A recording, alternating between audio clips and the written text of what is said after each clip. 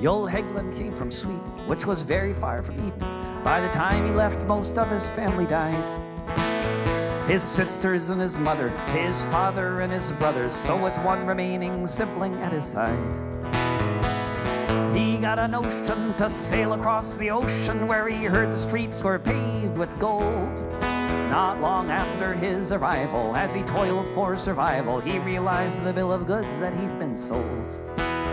He got a whole lot wiser, became an organizer, and he organized with artistry and skill. He spoke up, raised his fist, got right on the blacklist. That's why he changed his name to Joe Hill. He heard that it was best if he headed to the West, where the industrial workers of the world were finding the solution for making revolution, with red songbook and red flag unfurled. 100 years ago, the bard with the Union card proved his music was too powerful, too strong. They couldn't stand the sound, they had to take him down, lest he organized the working class in song.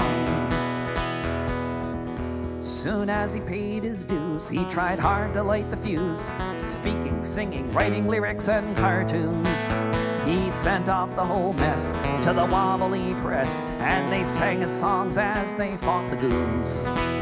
He joined a singing movement that fought for improvement by abolishing wage slavery worldwide. He sang the wobbly line, beseeching workers to combine, learn from Mr. Block, the bosses lied.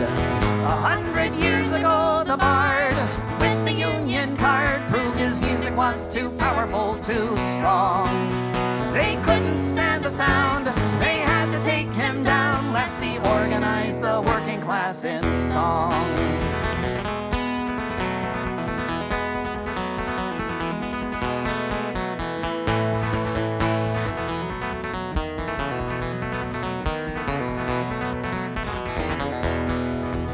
His life would be cut short by a kangaroo court, eager to determine one man's fate.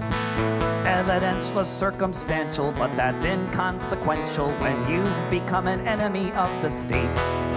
They put him up against the wall, that was all. They gunned him down in 1915.